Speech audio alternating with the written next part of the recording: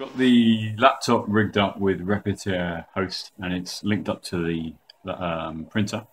And with Repetier, you can actually basically do controlled movements of the X and Y axis up to 50 millimeters. So it's quite useful. There's my ramps board setup, which is a little bit of a mess at the minute.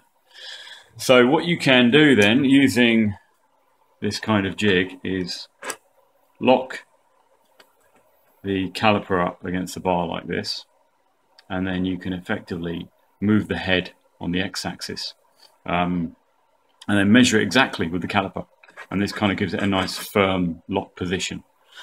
Same with the x-axis when I don't knock that off, or the y-axis, is you can lock it down here, and then the cross head on the end will make sure it hits the bed, and you can measure the y-axis movement as well, so you can calibrate it correctly.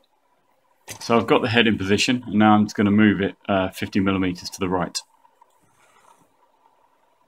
And then you can see we're recorded pretty accurate. I could potentially tune that, or I could do a 100 millimeter movement and then get the accuracy even more calibrated.